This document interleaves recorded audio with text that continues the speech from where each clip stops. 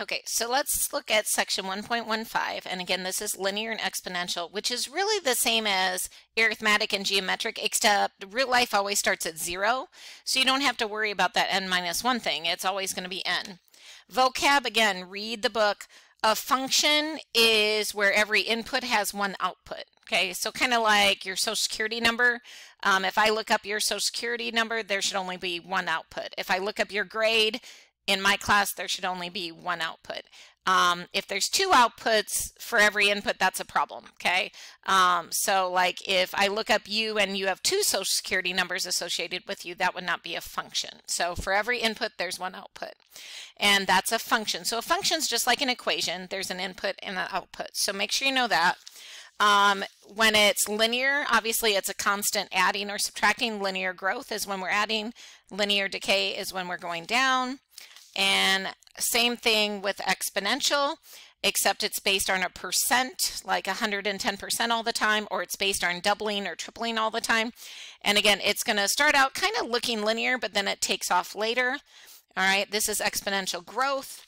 And if you go down, exponential decay. So this is when it's above 100%. So like 1.10, which would be 110%, or 2 would be 200%.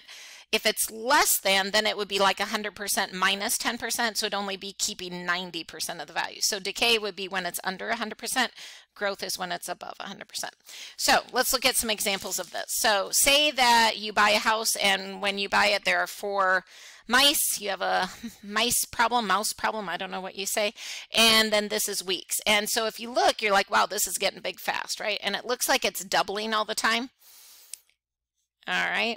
So again, so you could keep doubling to fill it out for week and week and week and week, but how would you write a formula or a function? Well, real life starts at 0. So at week 0, you started with 4 mice, so that's your start. This is repeat multiplication, so your math is multiplication, which makes sense because that's what you're doing. And what are you multiplying by? Well, what number are you multiplying by all the time? 2. And again, you can either put parentheses 2 or times 2, whatever. And then you have n because it's exponential, okay? And the reason it's exponential is it's repeat multiplication, or 200% all the time, something like that. And you do not need n minus 1 because you're starting where you're supposed to. Okay, so if I want to find the 6th term right here, like after 6 weeks, I would just plug it into my formula. So I would take 4 times 2 raised to the 6th power, and I would expect 256 mice. And I can check my answer by taking, 64, doubling it, and getting 128, and doubling again, and getting 256. So it does, oops, I don't know if you can see it. There you go. It does work. Again, the reason it's just n is because you see how when you start at 0, the number of times I multiply by 2 is once, twice, 3, 4, 5, 6, which matches what term we're on. So that's why I don't need n minus 1, because these match. When it's 6, it's 6 sets of this. So that's what I have.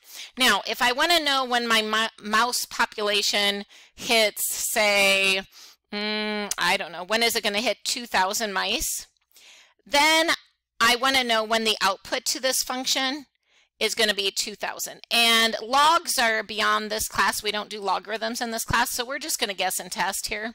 So I'm going to take 4 times 2 raised to the, and when I did 6, I only got that. But again, things get big fast. So I might try 10, and that might be way over. Oh, nope. Oh, yeah, it is. Sorry, I did 2,000. So 4 times 2 raised to, let's go down to 8. So 8 is too small. 4 times 2 raised to the, let's try 9. So somewhere between 8 and 9 it happens. So I would just say in 9 weeks, I'm going to hit that 2,000 mark, right? And if I wanted to guess more precise, I could go 2 raised to the, I don't know, 8.8 and see what that does. That's too small. 4 times 2 raised to the 8.9 and still too small. So yeah, I mean, you know, it's going to be very close to 9 weeks. And the way I get that is by guessing and testing. So I can plug in the weeks to figure out how many mice we would have at that time. And then if I know the mice, I can guess and test them to get the weeks. And this is an exponential function. And this is growing. If I graph it, Again, my weeks are here. That's my independent, that's my dependent, but it's going to start really, really low at first, right? And then it's going to, suddenly 256 and thousands, it's going to get big fast, exponential growth. All right, let's look at another one. I could have you be like year, and I could have salary. And again, these are kind of like geometric, right? They're based on multiplication. So maybe you start a job and you get your starting salary, say, is $35,000. Okay, maybe you're a nurse. I'm not sure what nurses get paid right now, but we'll say $35,000 in some field. And say that you get a 3% raise every year, which hopefully, with COVID and stuff, people still get raises. Sometimes, sometimes their salary freezes for a while just because of the economy. So say you have 35,000. Now you could multiply by 0.03 to get the raise, but then you have to turn around and add that back into the salary, to get the new answer. That's a two-step process. So it's faster to write a formula. So again, percents and doubling, tripling, always exponential. So I have my start, which is 35,000. And then I have my multiplier. Now, when it's a percent, it's either 100% plus if you're increasing or 100% minus if you're decreasing. We're going up here. So this is 1.03. And then it's exponential. And again, since you start at 0, it's just n. So this is my formula. So what I can do on my calculator that would be faster, and again, I got to tilt this the right direction, is take what's my starting salary? 35,000, and times it by 1.03. And that gets me my next salary in one step, and then multiply by 1.03 again, and that gets my salary for the next year. And then multiply by 1.03, and it gets my salary again for the following year. And I'm going to round to the nearest penny, and I could keep going. Again, I could say, well, what am I going to make at year 7? Well, instead of filling out the chart, I could just use my formula, which is what? 35,000 times 1.03 raised to the, 7th year? And it looks like I would make at that time 43,045 and 59 cents. Okay, and again, if I wanted to figure out when am I going to make, say, $60,000, I would have to keep guessing until it equals 60,000. So that might take me a while. So I might have to take 35,000 and 1.03. I know here, so maybe, I don't know, we'll guess 9. Not even close. So 35,000 times 1.03 raised to the, let's jump to 11. Still not there. 35,000 times 1.03 raised to the 14th. Okay, getting better. And I could keep guessing and testing until I get that into that $60,000 amount. All right, so now let's, I'm going to pause here and let's look at linear next. Okay, so another thing we looked at are linear functions. And again, remember, a function has an input and an output, a fancy name for an equation. And so linear is kind of like arithmetic. So it's based on adding, exponentials based on multiplying, so it's repeat adding. And remember, if it's linear, the variable is down low. So variable down low. So it's not exponential at all, okay? And if you graph it, it will make a line. So if I look at this, it looks like I'm going up by 250 all the time, so I'm adding 250. And it looks like the start at 0 is 500. So say this, for example, is money that people make, and say they, I don't know, sell, and I don't know how you spell it, but Cutco knives. I guess they're door-to-door salespeople that sell knives, okay?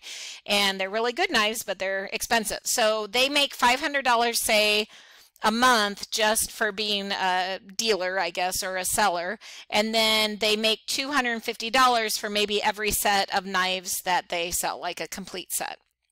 Okay, so this is their starting wage for the month, and then this is their commission for every single set of knives. So maybe this is sets.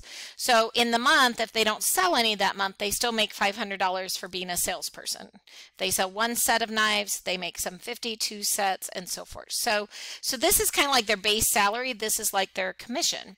So again, it's repeat adding. So how do you write these formulas? It's start, and it's always plus or minus whatever your number amount is, and your variable is is always down low on linear, and it's not n minus 1, because if you, in real life, if you start at 0, you don't need a fix here. So my starting salary is $500, because if I sell none, I still make $500. My change is $250 per month, and then it's n. And I could use m for months, or actually it wouldn't even be months, would it? It'd be kits, right? I could use k, sorry, for kits, okay? But I'm just going to use n. So, but on my math lab, if it says use k for kits, I guess you should use k for kits. And what this does is it will predict. So for example, if I have 5 kits, how much is, or if I sell 5 kits, that's the input to my function. So I'm going to input my function. So I'm going to input that value into my function.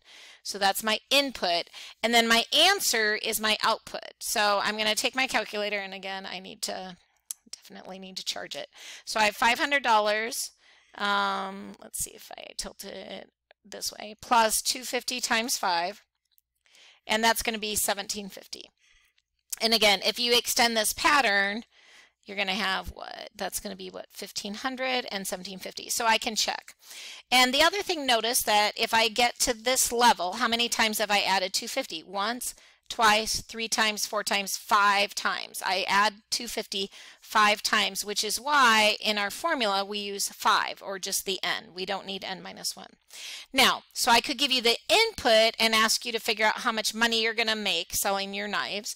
The other thing is I could give you the output. So I could say, all right, when am I going to make $3,000 selling knives? So say I want to make $3,000 in a month. How many kits would I have to sell? So here's my formula. I want to know when the output is $3,000, not the input, the output to my function. And so this I could guess and test, but this I can actually solve. Exponential we have to guess and test because we don't learn logarithms in this class. But here I can just subtract. So get rid of the $500, because you're going to make $500 no matter what, so you might as well get rid of it.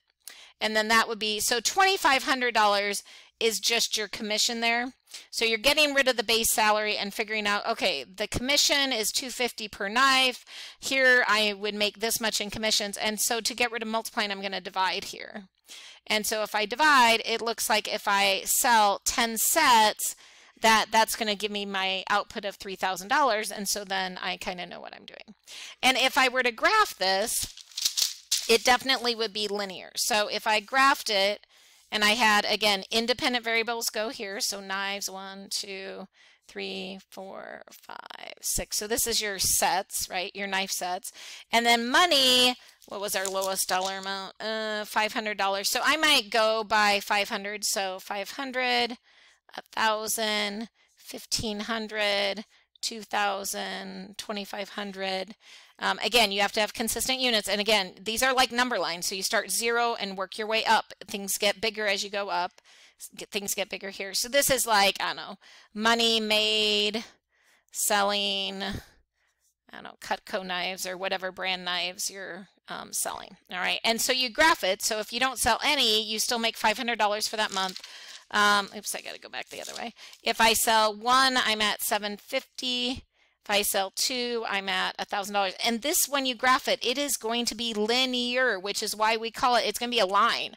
So that's why we, if I could write, sorry, that's why we call this linear, right? And the reason it's a line is because you're just kind of going up kind of a constant amount all the time. And so that's what is going to make it linear. Where with exponential, you're not going up by a constant amount. It varies all the time. Like your jumps aren't consistent because you're doubling all the time, or you're tripling, or 10% or whatever.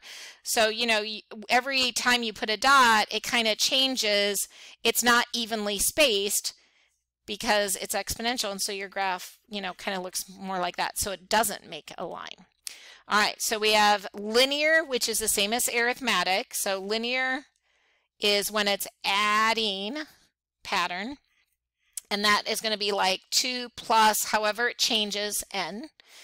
Exponential is when it's a multiplying pattern, and so it's going to be 2 times, say, 5 raised to the nth. Okay, so linear, the n is down low.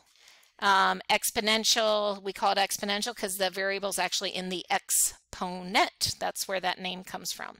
This one's based on adding over and over again. This one's based on multiplying. So you can see why we have a multiplication sign. repeat multiplication. Why we have adding or subtracting, repeat adding or subtracting. All right, hopefully that helps. I'll make one more video talking about area and perimeter, and then you should be good to go as far as studying for the test.